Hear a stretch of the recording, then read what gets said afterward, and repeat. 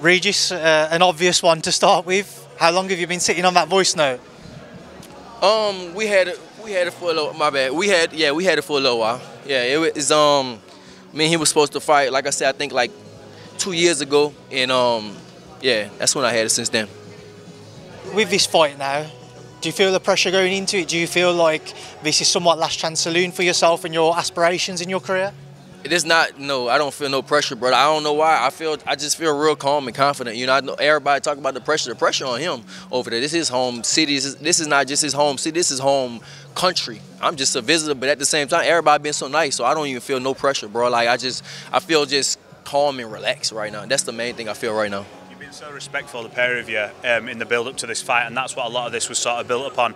That was quite a surprise to everyone. I thought you and Sam Jones got on fairly well. Have you been planning that for a while though? Because no, I haven't been planning for a while, but it was something that I forgot about. You know, like last time I came, I forgot we had that. You know, but I ain't even honestly, brother, I didn't even know I had that. Somebody else had it. One of my other people was talking to him. He had it. So I was like, you know what? Send that to me. I might use it, and yeah, we used it. Regis, was the plan to completely unsettle Jack Catterall's camp and kind of put a hindrance on his relationship with Sam Jones with that voice note? I always look at Sam. Sam over. Look at him.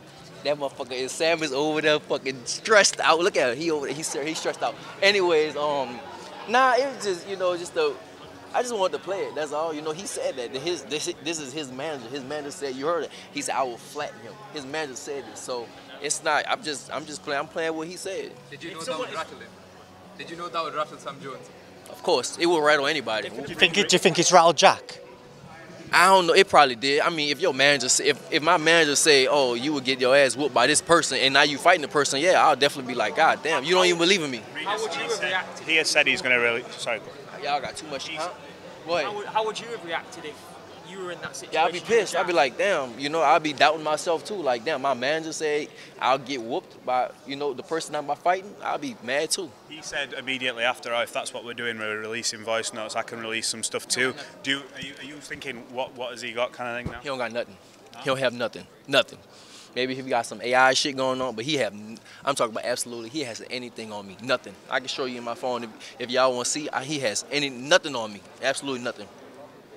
What makes you so confident in saying that Sam's got nothing on you? Because he seems very committed to trying to find something on you. He has nothing on me. Nothing at all. I mean, because I'm not that fucking stupid to say something like that. You know, like, nah, he has nothing on me. Now, if he do some AI shit, that's different, but he has nothing on me at all. Are you ready for that war of words with Sam? Because no doubt, I'd imagine on social media tonight he's gonna. I'm not paying attention to it. No, I'm not. A war of words for who? With me? I'm not going. I'm having a lot of fun. You see, I'm having a lot of fun, right? Yeah, I'm having a whole lot of fun. Yeah, I'm not going to war with Sam with words. For what? I'm going to fight Jack. I don't care about that shit. Nah, he can say what he wants on social media. I got people to take care of that, but I'm not. How have you enjoyed Manchester so far? You've been here for a while now. Everybody's so nice. I'm not gonna lie, bro. I feel like I feel like I'm at home. I'm in a whole different country, but everybody here is been so nice to me. I thought I was gonna get more like hating stuff, but like everybody been here it been super nice. It been chill. I mean, I'm just enjoying myself. Regis, what's the difference on Saturday night between you and Jack? Why do you feel like you have in your own opinion, a favourite?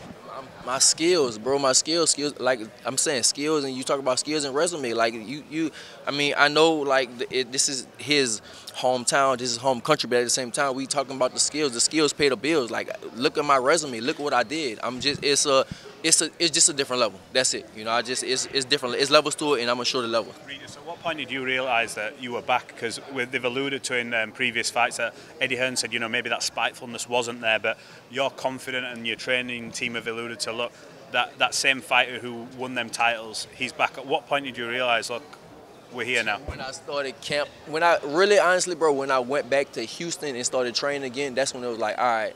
And my coach he was kind of scared because at first I was training in Vegas, and then I left because at first, you know, we were supposed to fight the August 24th date, and that got canceled. And then after I just left, I left Vegas, and I went back to Houston. I just got back in my bag again, and I feel like me. That's the main thing. I just feel like being me again. I'm just enjoying myself. That's the thing.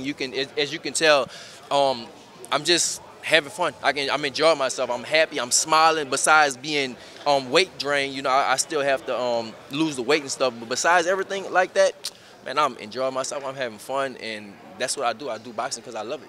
Speaking on the vehicle, you stated that your previous 2 camps weren't the best. What have you done differently in this camp to ensure that doesn't happen again? Less distractions. I mean, we have a long story, but the short story is way less distractions. I had a lot going on in my last 2 camps, and this time it's just like, it's chill, way less distractions. This, you know, since I've been here, I've been in the hotel and stuff, and I'm just like, literally, it's just boring. It's just in the hotel all day long, and I'm not gonna lie, man, my last fight with Devin in San Francisco, it was like a party. I had nothing but shit going. I had people all in my room, and I had cameras in my room. I had people girls doing my hair in my room. I had my friends there, so, you know, this time it's like, I don't have none of that. I'm just sitting in the room. I'm bored, but it's a good board.